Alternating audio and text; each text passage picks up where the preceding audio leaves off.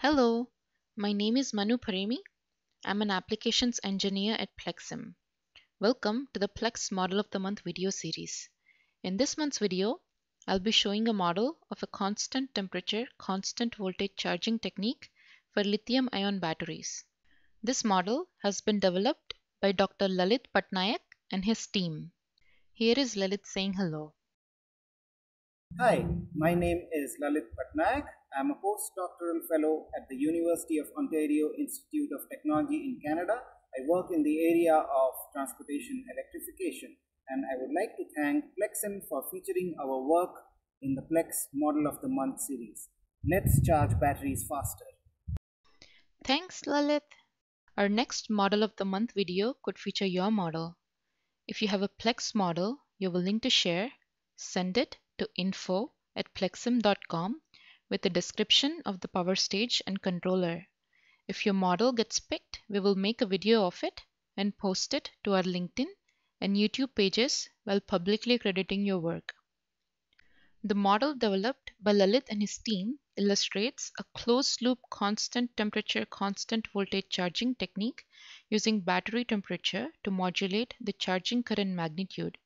The PLECS model was used to derive the typical shape of the required charging current as a feed-forward term of their experimental setup. The main difference between the conventional constant current, constant voltage technique as seen in black and the constant temperature, constant voltage technique as seen in red is that by pumping in a higher charging current in the beginning, we are able to charge faster. But the charging current is reduced in a closed loop manner to ensure that the battery temperature rise does not exceed of that observed in CCCV charging. The closed loop control is implemented by a simple PID controller.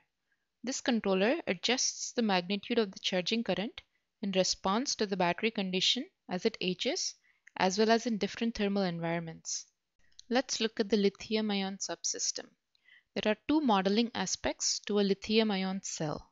One is the electrical model and the second is the thermal model. In the electrical model, the measured charging current is integrated to get the state of charge in ampere hours.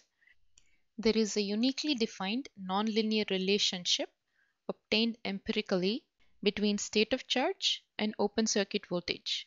This relationship is used to compute the open circuit voltage from the measured state of charge. The thermal model is represented using a second order structure to account for heating within the interior electrodes as well as the exterior surface of the battery.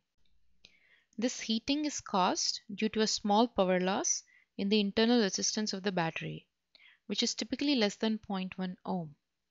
This power loss first heats up the interior of the cell and is then conducted to the exterior. The output, which is the battery surface temperature, is given as a feedback to the control loop. The charger subsystem is an abstracted model and is represented using a controlled current source and a constant voltage source with a set limit on the maximum voltage of 4.2 volts. When the battery voltage is under 4.2 volts, which is typically below 70 to 80% of state of charge, the charger operates in controlled current mode, where the desired current is determined by the PID control loop. Once the cell voltage reaches 4.2 volts, the changeover switch flips and the charger operates in constant voltage mode. Let's observe the waveforms for different values of battery internal resistance. The scope here shows the waveforms of cell voltage, charging current, and surface temperature. The experimental setup of the constant temperature, constant voltage charging technique using a Samsung 18650 cylindrical cell is shown here. The shape of the waveforms obtained from the experimental setup matches the results from PLECS. A 20% faster charging with the same total temperature rise as the conventional technique can be observed. To learn more about Lalit's proposed charging technique, please follow the link displayed. I hope you enjoyed this month's Model of the Month video. Please submit your PLECS models to info@plexim.com for a chance to have your model displayed. For more videos and other information, please visit our website at www.plexim.com. Thanks for watching.